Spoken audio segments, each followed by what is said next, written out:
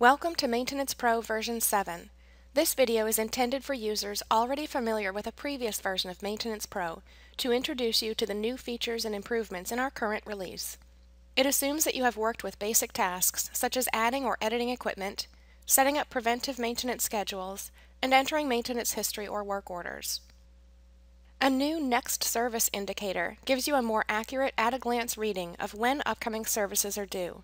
The status bar gradually increases from 0 to 100% complete, first blue, then yellow when soon due, and finally red when due or past due, according to the parameters you have specified. Version 7 enables you to create a parent-child relationship between units. When a unit is selected in Fleet Manager, any associated child items display as tabs at the bottom of the window.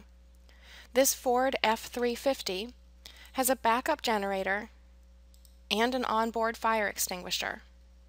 Toggle between the tabs and you can see that complete identification information can be stored for all, and each can be assigned to a different PM schedule. Use the plus sign at the bottom to easily add additional child equipment. Many customers express the need for a daily inspection checklist for equipment. The items included on a daily inspection are assigned through the PM Schedule Setup window.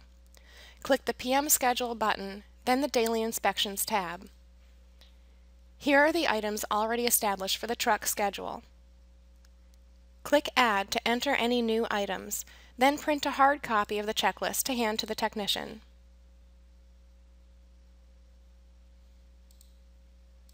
After the completed report is turned in, click the Inspection button to enter the results.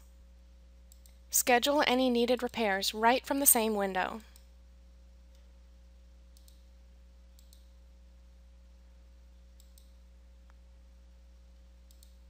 These are only a few highlights of program improvements in version 7. The calendar has been enhanced to show work orders and fuel. Preventive maintenance intervals can now be tracked based on fuel consumption.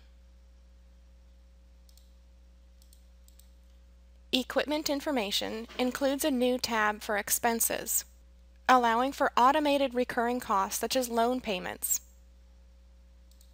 Purchase orders in the Professional Edition allow for core charges and credits, and you can assign more than one unit of equipment to a work order. For a complete list, visit our website. The upgrade procedure is easy and support is available if needed by phone and email.